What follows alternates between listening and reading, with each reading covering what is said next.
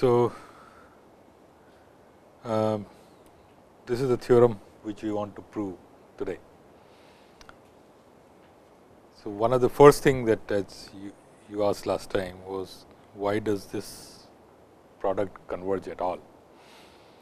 And once we ensure that this converges, then there is still one more thing that one needs to show, which is that since f we know is of order 1, this function should also be of order 1.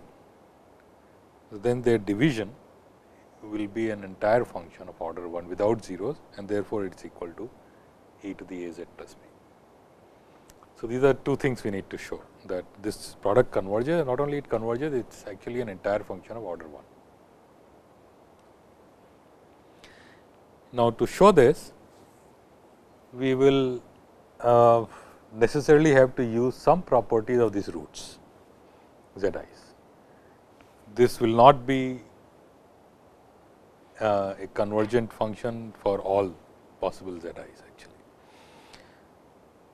And the property that we use of z i's is actually the fact that f, the function we started with, whose roots are these z i's, is a function of order 1. So, this already says something about the roots. Why does it say something about the roots?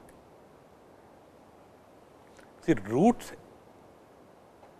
are very closely related, or let us say number of roots are very closely related to the order of the function. Think of polynomials. A polynomial of degree k has k roots, and that is what the number of roots is what determines the degree, and degree is what determines the asymptotic growth of the function. Right? The more the number of roots are, the higher the growth is. This seems somewhat counterintuitive at a first glance, that you would expect that more roots are there, the less will be the growth of the function, but actually eventually more roots allow a higher order of growth. And so, since we know that the order of the growth of the function, we can conclude something about the roots. Of course, the number of roots are infinite, but we can say that within a certain region how many roots are there, and that count is what we will derive now. So,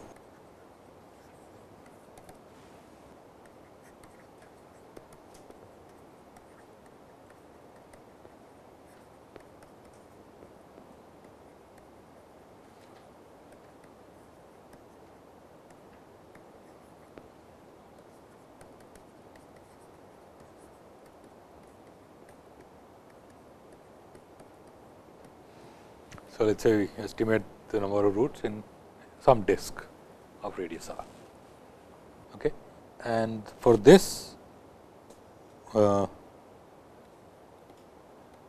we prove the following lemma first, that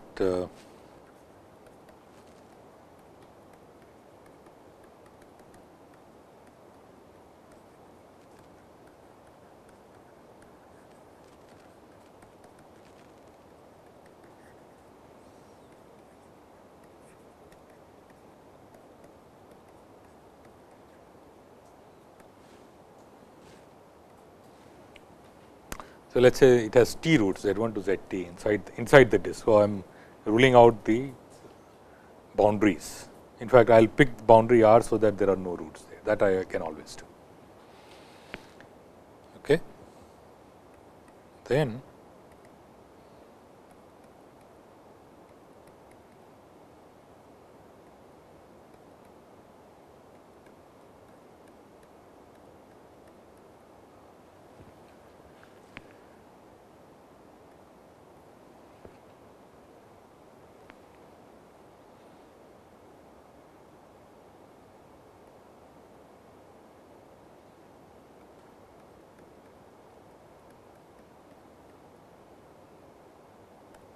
this product of I going from 1 to t r divided by the absolute value of z I, that is bounded by the order. The right hand side is essentially the order of the function at distance r, the bound on the magnitude of the function, and so is bounded by that magnitude.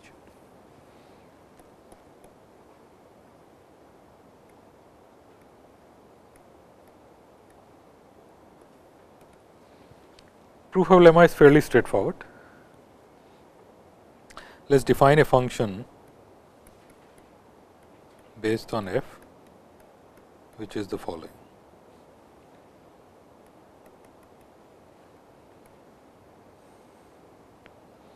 Need to multiply this with r.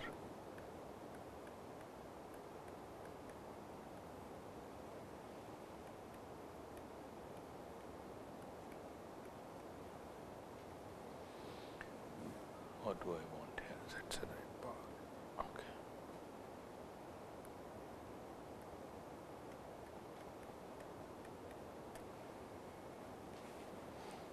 So, this G is simply f multiplied with a certain product. See, the idea is to take away all the zeros of f inside the disk. So, what we are doing here is we are dividing f by the product z minus zi, which takes away all the zeros. But the rest of the multiplier is to ensure that the absolute value of G does not blow up, or it stays bounded by absolute value of f around the boundary. And that is clear by the fact that if you look at, firstly note that what should I say? Let us look at the absolute value of G z for when absolute value of z is r. What is the absolute value of G z?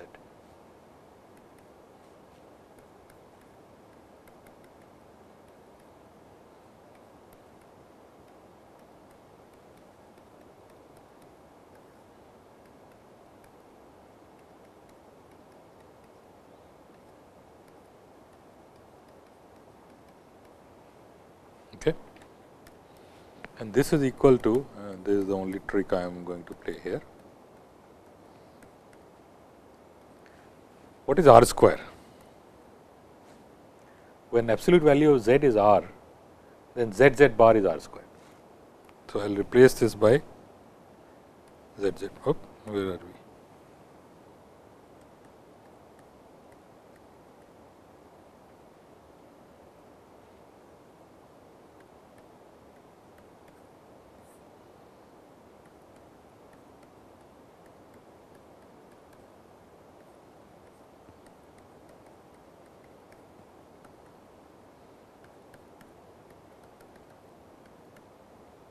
Now, I take absolute value of z out in common.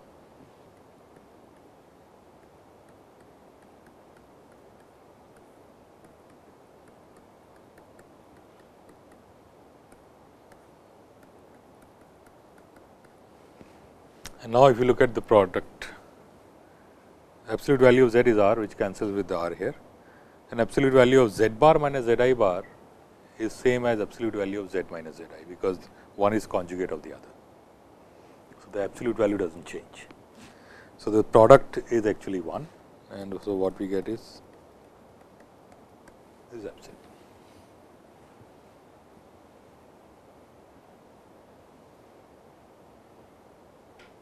Okay.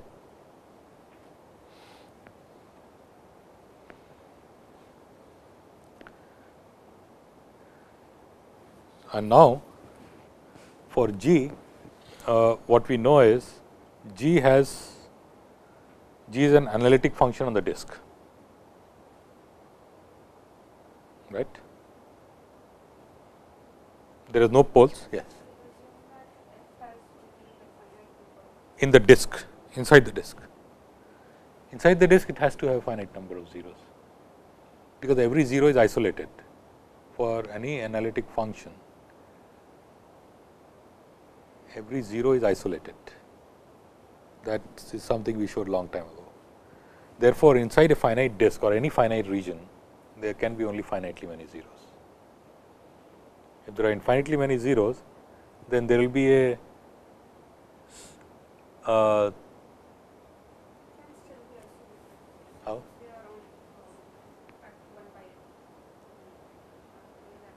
Yeah, but then they will converge. See, isolated means there is a delta, so that delta disk around that point has no zeros. For every 0, there is a delta disk around it which has no zeros. But in this case, if the zeros converge to one point, then that point or around that point, there are you can never find a delta with no zeros in.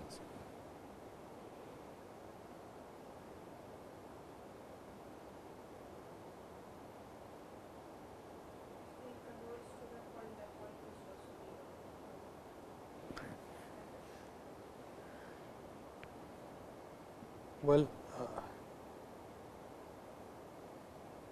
okay.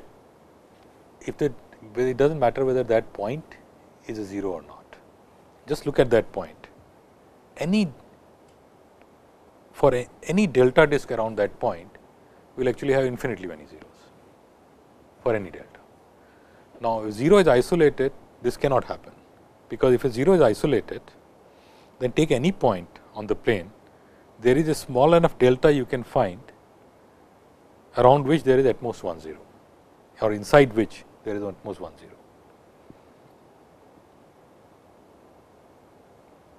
Right? Either that point is a 0, then there is a small delta, so that there is no other 0. If that point is not 0, then there is a small delta, which so that in that disk there is no 0.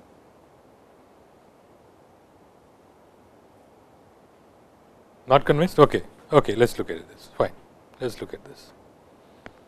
Let us go here. Okay. So, let us establish the following property.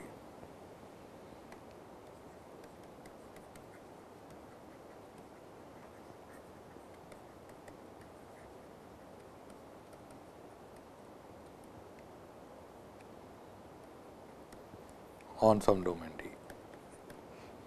Now, let us prove the lemma.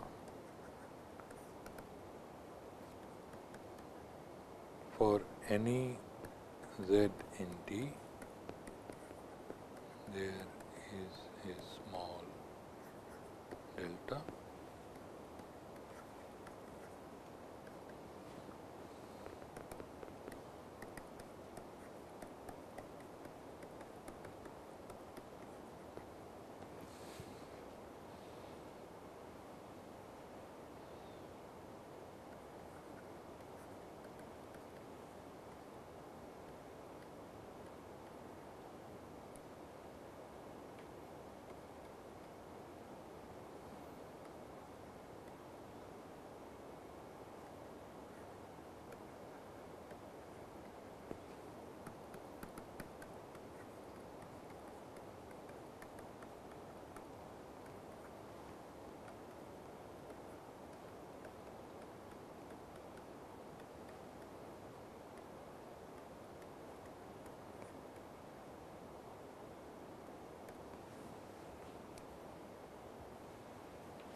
Do you believe this lemma?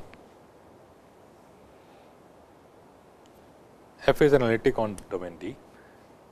Take any point in the domain. If f z is 0, if z is a 0 of f, then by definition of the fact that zeros are isolated, there is a small delta, so that delta disk around z has no other 0. There is only one 0. On the other hand, if f z is not 0, then it is some finite distance away from any 0 of f inside the disk, right.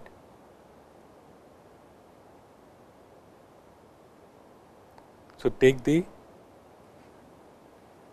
now the question, okay. No, that's not the precise argument. So, if f z is not 0, then you take a small enough disk around f z, and suppose it does contain a 0. Fine. Now, around that point which is a 0, there is another delta prime disk which has no zeros, no other zeros, right. So, let us okay. So, let us see this. So, this is the domain, this is, let us say this is Z, this is the disk around delta disk around Z. Suppose it has a 0 here,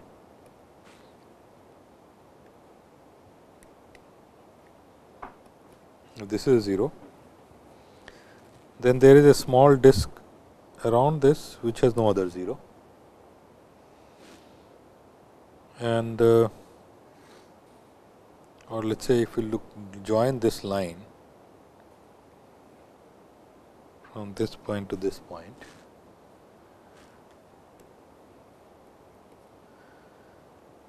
then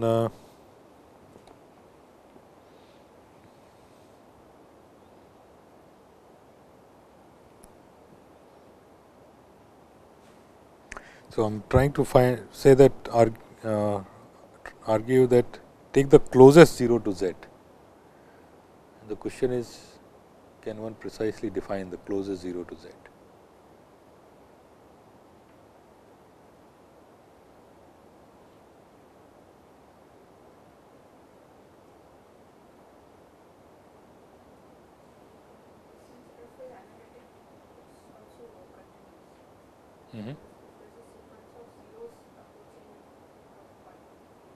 Then it has to be 0. Okay, that's simple enough.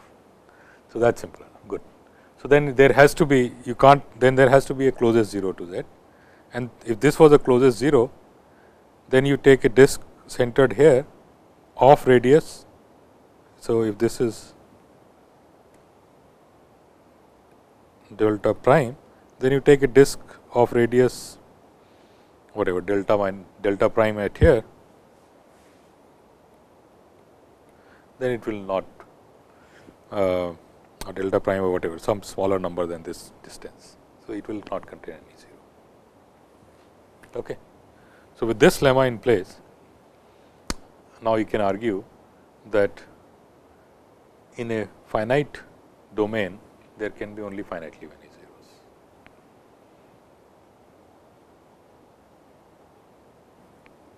Because if not, then there will be a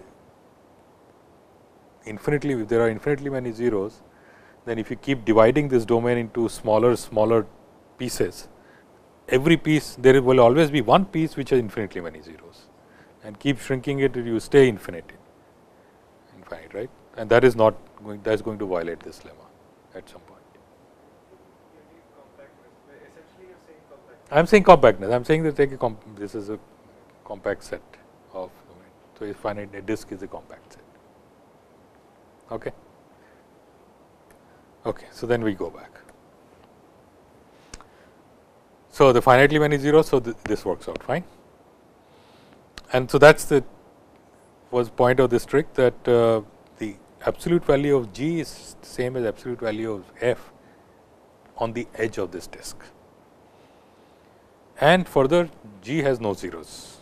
Actually, that is not very important, but G is analytic on the disk. The reason G is analytic is that all the zeros of the, or the poles of G, or let us say possible poles of G, are also zeros of F. So, they get cancelled out. So, G is analytic, and since G is analytic, we can invoke the Cauchy's integral formula to conclude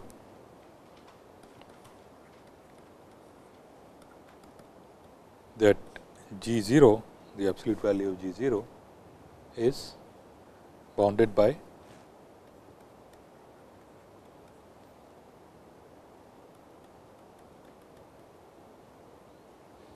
the maximum value of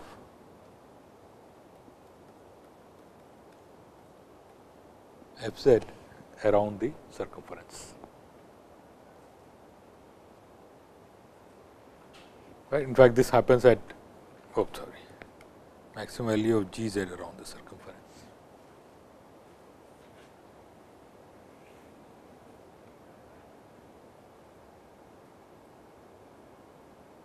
Okay.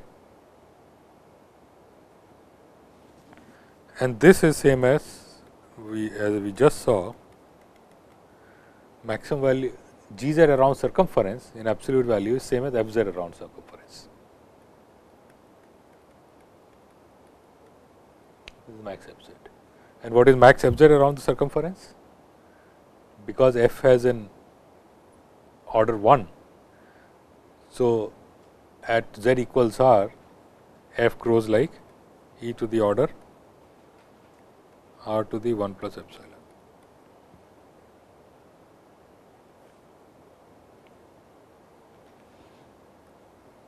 Okay. And what is G0?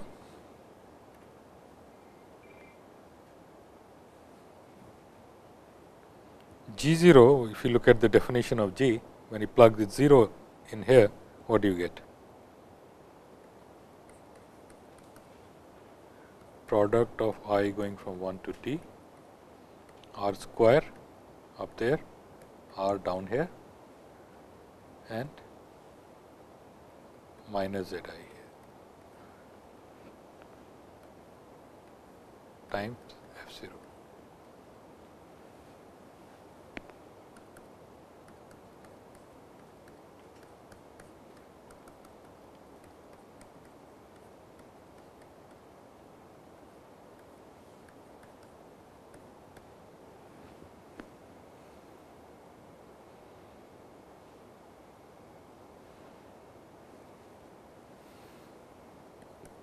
So, absolute value of G0 is therefore product I going from 1 to t r by absolute value of zi times absolute value of f0.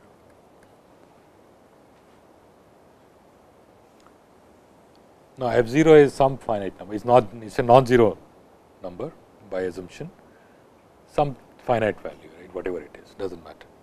So, we just put this together with the bound we just derived on the upper bound on absolute value of G0. What we get is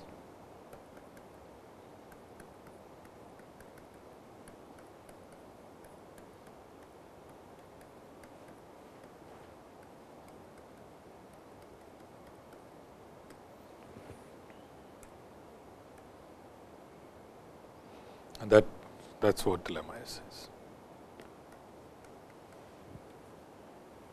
And now you can see that this expression already says that you can't have too many zeros here, because absolute value of zi is always less than r. So, this ratio is always more than 1, and you are taking product of t of them, and we know an upper bound on this product.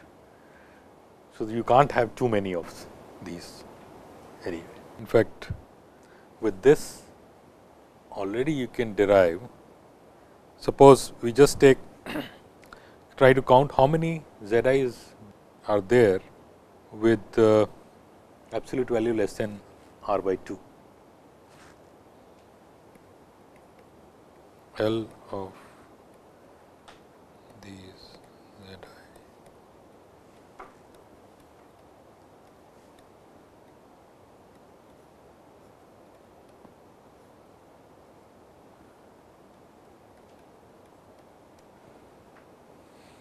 So, then we get I go equal to 1 to L r by absolute value of zi. This is surely less than equal to I going from 1 to t r by absolute value of zi, and this is e to the order r 1 plus epsilon. And what is this? This is greater than equal to 2 to the L.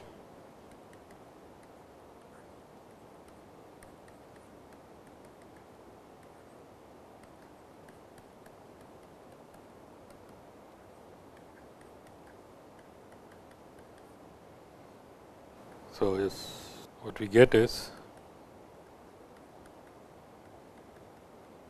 L is order r to the 1 plus epsilon, and L is, remember, the number of zeros of f of absolute value at most r by 2. Now, r was arbitrary. So, this already gives a bound on the number of roots of f up to a certain value. whatever that certain value you give, whatever bound you give, you get the number, right. So, let us say if we denote by n r the number of zeros f in the disk.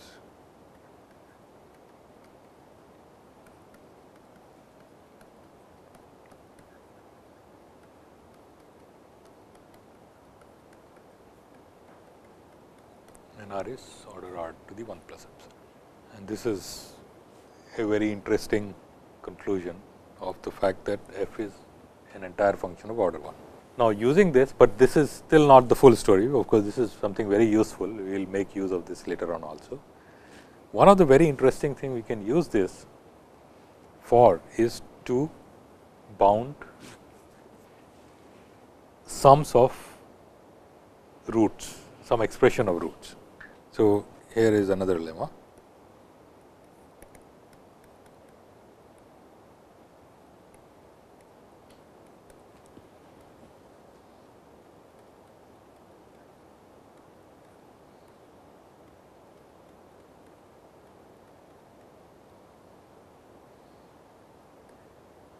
For any delta greater than epsilon, if you take the sum of 1 over absolute value of Z I to the 1 plus delta, this sum converges.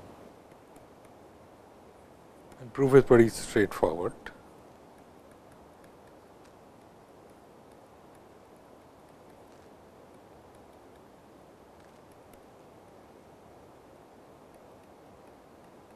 So, I split this sum by, or rather group this sum by absolute value of Z I's, and I do group them of absolute value between 0 and 1, 1 and 2, 2 and 4, 4 and 8. So, successive powers of 2.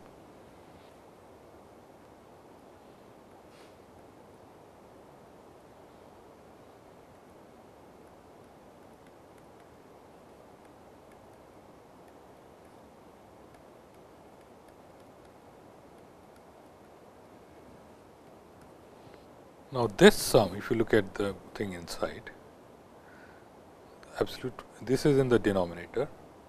So, I can replace this by always or upper bound this sum by replacing this by 2 to the k minus 1 or 2 to the k, which one gives me an upper bound. Smaller value of denominator will give me an upper bound. So, we take 2 to the k minus 1 for absolute value of Z I.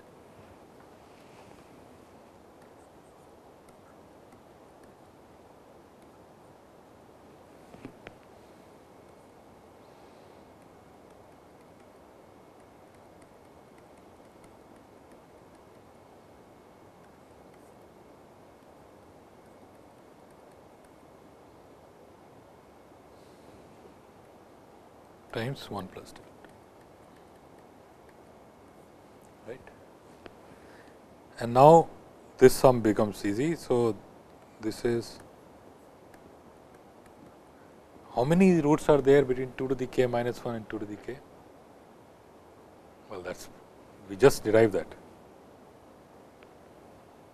Just forget about the lower bound. How many roots are there up to 2 to the k?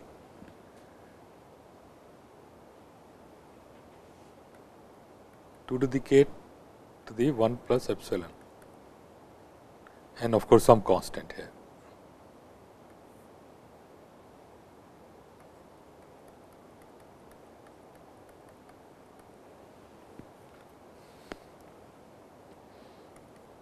So, let us just take out the constant parts of this.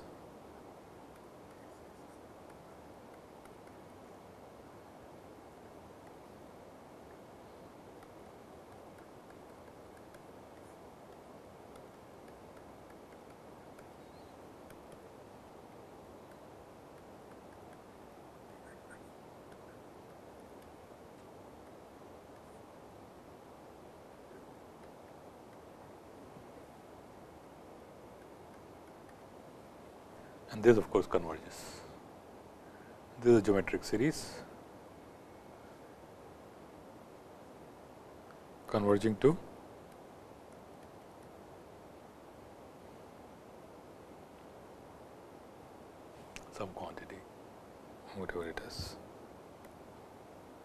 think it converges to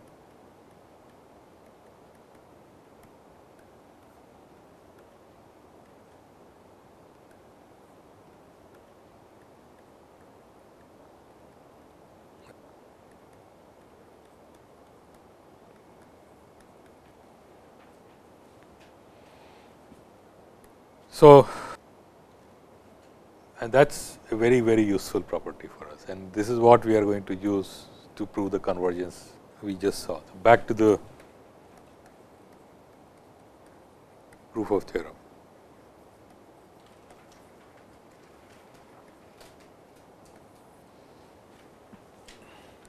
So, we consider this product.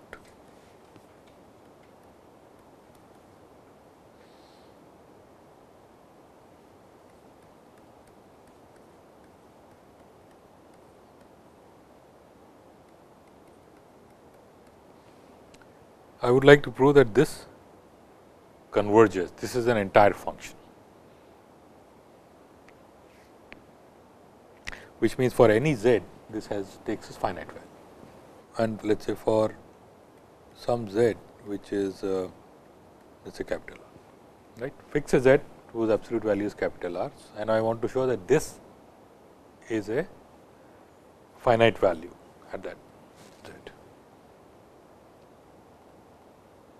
So, I split this product as in two parts, z I less than equal to 2 r and one is z I greater than 2 r.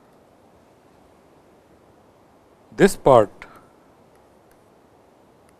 this is a finite product. So, this surely will converge to some finite value, right. This is all very nicely behaved, there are no poles here, so it will converge some finite. So, if I show that this converges to some finite value, I am done. So, let us just focus on this part.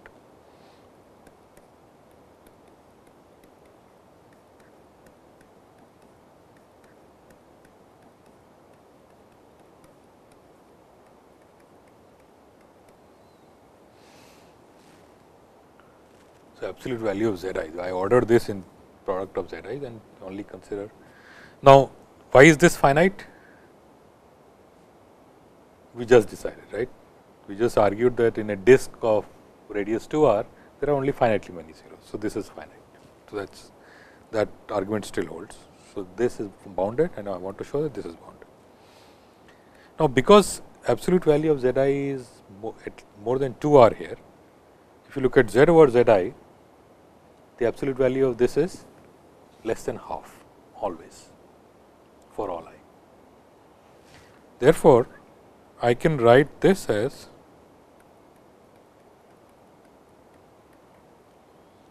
e to the this part as e to the log 1 minus z over z I plus z over z I. All I have done is written this as e to the log. Now, again log has come here, so you have to be careful, but here again because of this property that z over z I only moves in a radius of half and it moves around 1. So, 1 minus z over z I, its minimum value is half, maximum value is in the real line 3 by 2 and similarly in the complex plane. So, it is a disk centered around 1 of radius half, that is a range here. So, their log is completely analytic on that disk because 0 is far away.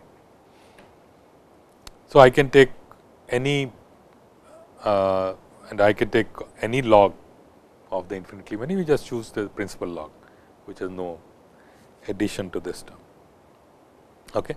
So, I can write this. Not only that, because again this is at most absolute value in half. So, I can replace this because it is analytic. So, I replace this by the power series in that small disk. What is the power series like?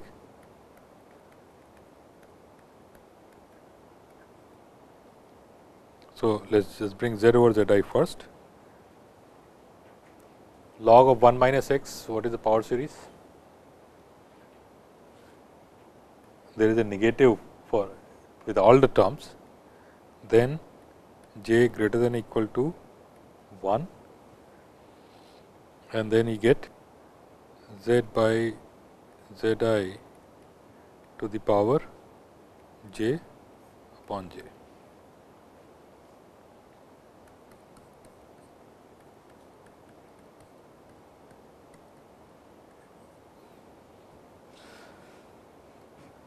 So, z by z I minus sigma j greater than or equal to 1, z to the j upon j z I to the j.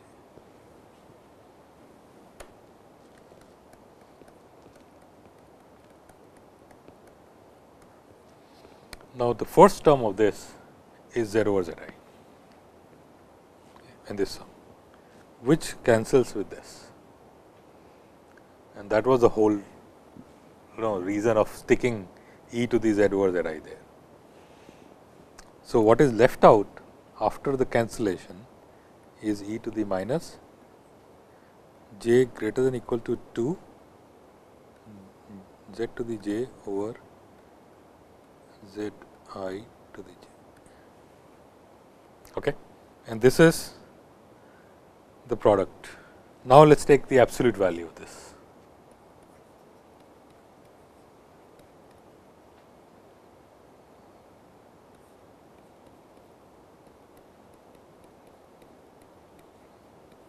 So, this product's absolute value, or let us say less than or equal to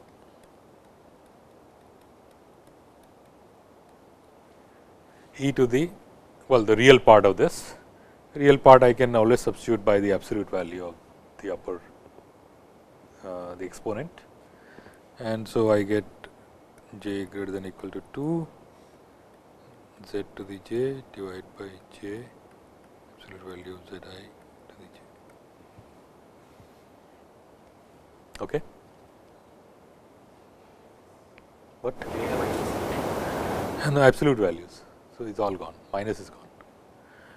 So, I am saying that absolute value of this is e to the real of this. The real of this is at most real of a complex number, real part of a complex number is less than or equal to absolute value of the complex number. And the absolute value of this, whenever as soon as you take that, the minus signs go away, and then you take it inside. So, it is sum of absolute values, just take less than or equal to.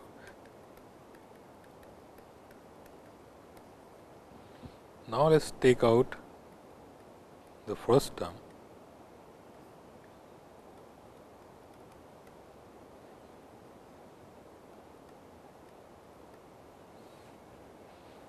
and inside this we have, and let us forget about this j sitting in the denominator. This is only reducing the exponent. So, forget about the j. So, we just take this as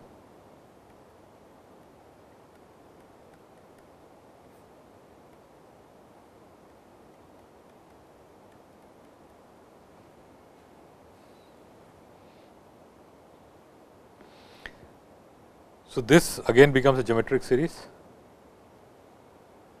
and in this geometric series z absolute value of z over absolute value of z I is at most half. So, it converges, right, and remember that z I this always converges to at most what 2, no matter what z I am choosing here, right. So, I can write this as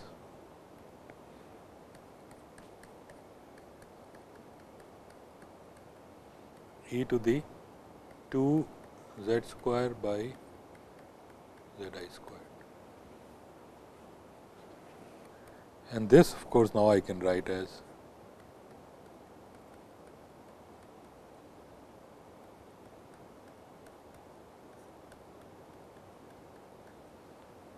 z I squared.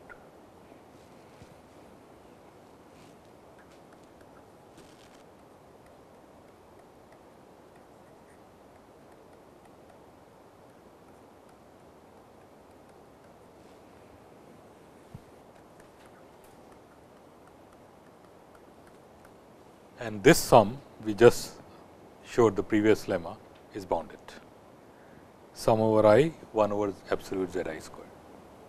In fact, we can do slightly better here. In fact, so let me take this out and do the slightly better analysis, which we will use later on. See, Z over Z I is always less than 1 in this sum, that is by choice. So, Z over Z I squared is less than equal to Z over Z I to the power 1 plus epsilon or 1 plus delta. So, this is, I can write this as less than equal to e to the sum over Z I greater than 2 r 2 Z to the 1 plus delta by Z I to the 1 plus delta.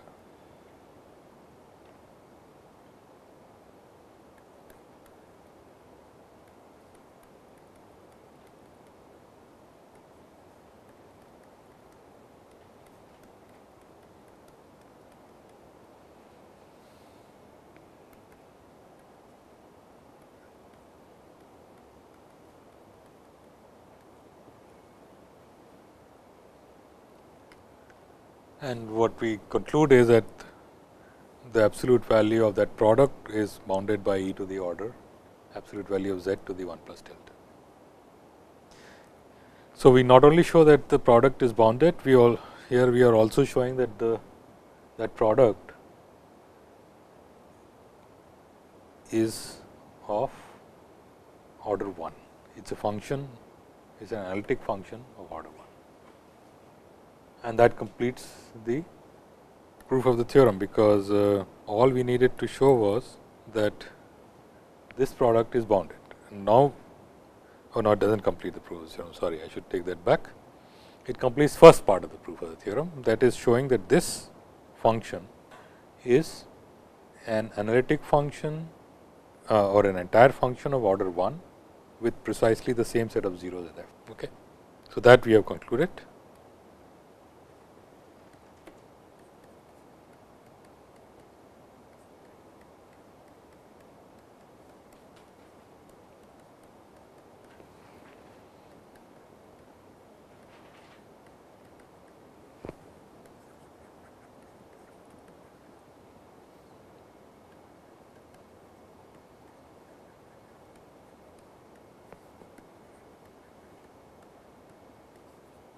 So, now consider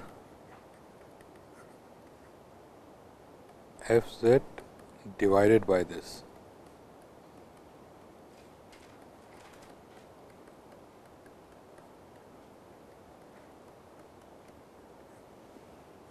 This function is an entire function. This function has no zeros also, because all the zeros cancel out of f and this. So, it is an entire function without zeros. If we can get that the order of this function is 1, we have proved the theorem. We know that the order of f is 1. So, if we can prove that order of 1 over this product is 1, then we are done. Okay. So, now we will show that 1 over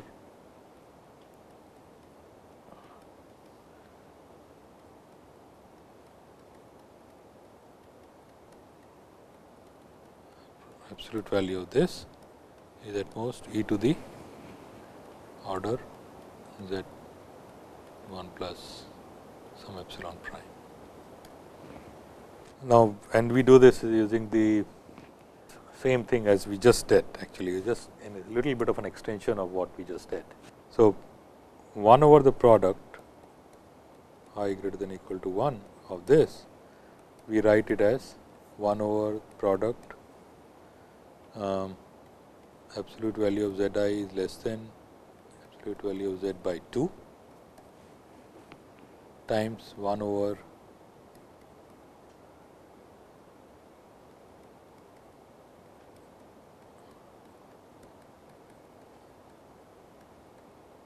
z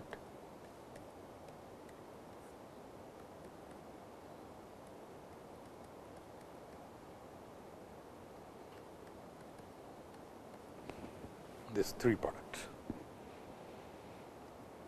is given any z, split the roots in 3 groups, absolute value less than absolute value of z by 2, between z by 2 and 2z, and more than 2z.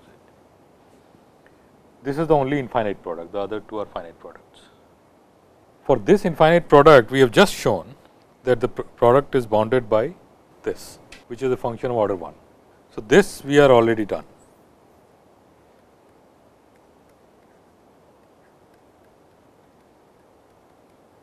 This is already over. So, what is left is these 2 finite products. Okay. If we consider this, this is equal to 1 over product z I less than z by 2, 1 minus z over z I, e to the z over z I in absolute value, or let us say not consider this, it is not equal to, we just consider this. This absolute value is equal to, let us take the product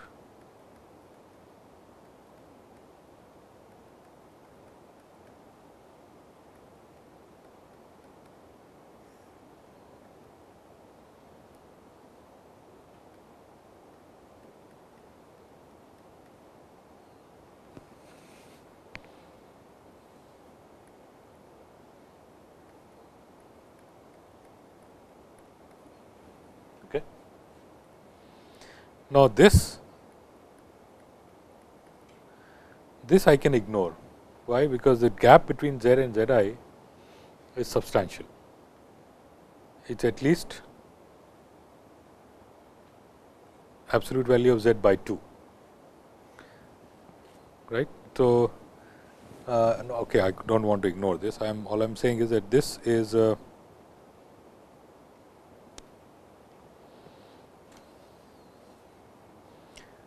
this is less than equal to product z I less than z by 2. Absolute value of z I is bounded by, of course, z by 2.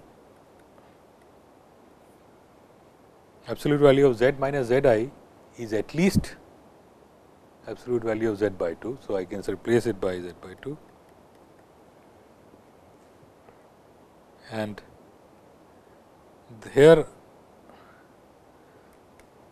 I need to bring E up there when I take up. This is certainly true. Now, of course, this cancels each other out. So, all that you are left with is e to the sum z I less than z by 2 z over z I equal to this.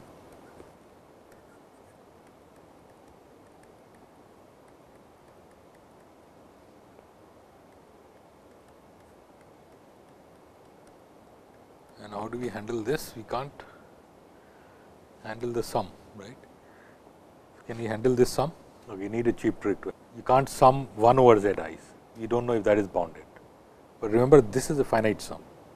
Not only is this finite sum, it is only up to z I is less than z by 2.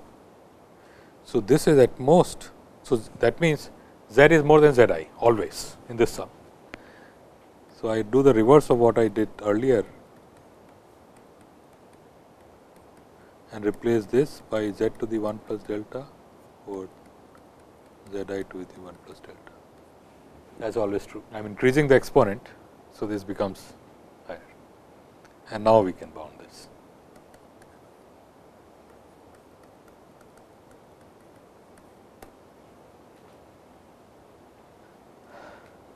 Okay. So, that is it for today.